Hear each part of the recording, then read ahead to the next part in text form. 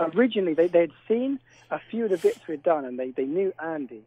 They contacted us saying it was a bit of a weird one for us because like there wasn't really like there's different ways of working with clients. Sometimes they have the ideation, they have a brief, and you just have to follow it. Kind of Nike approached us or Andy late at night and was like, they knew Jadon was going to get the call up to the England team. They'd obviously got the intel from the Jadon Sancho call up. Yeah. They're like, we want to do something for Jadon. We don't know what it is yet. Can you guys think of something to do? And we thought, well, we can go to St George's Park. We'll just make a nice little interview because it was Nike London. We're like, let's make a nice little interview on him. We'll make one for his personal page where he can talk about kind of the stuff that his fans want to see. And we can make one that's more brand based, which can go on Nike's page where he talks about his favorite boots, his favorite whereabouts in London he was growing up. Yeah. And they really liked it. We thought we're going to make. We kind of did some research on Nike London, saw how their interviews worked, saw how their kind of visuals looked. We kind of jazzed it up with animations, and that started about mid-October. We had about a week and a half to get it done, maybe like a week.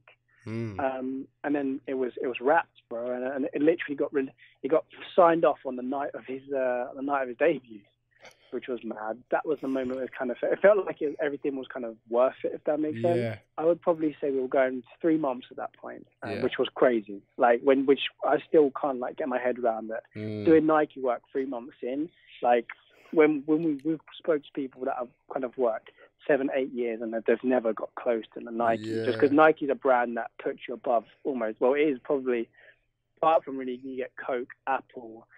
It's the biggest brand in the world, and it's one that everyone wants to work with just because of their creative vision. Like, just to say you've worked on creative for Nike is insane. The fact that happened 3 months in is a madness. And still, some of the meetings we go into now, like the first thing they call us up on always is the fact that you work with Nike. Like it sits out like a sore thumb. You can have the best clients in the world there, but the fact you've got them on there stands above anyone. At the moment, we've been in meetings at Sony and at Warner Music Group.